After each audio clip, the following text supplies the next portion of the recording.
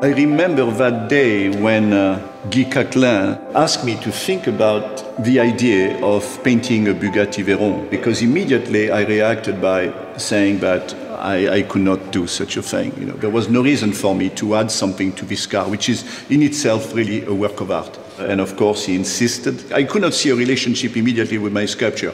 I thought I have to go in the direction of my painting, and the solution will be to use the engineering studies and the equations that made this car be the fastest car in the world, going 275 miles an hour.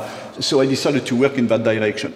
The front of the car would be like if the wind, the speed of the car would erase the text.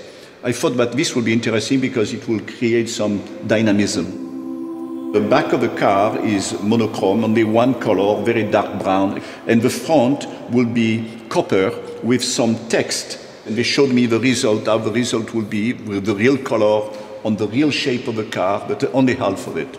And that was very, very convincing. There was this idea that we could have had that as a curve. You know, the lines should not be necessarily straight, but it works very well like this. At the same time, they proposed to me that we could also do something inside the doors.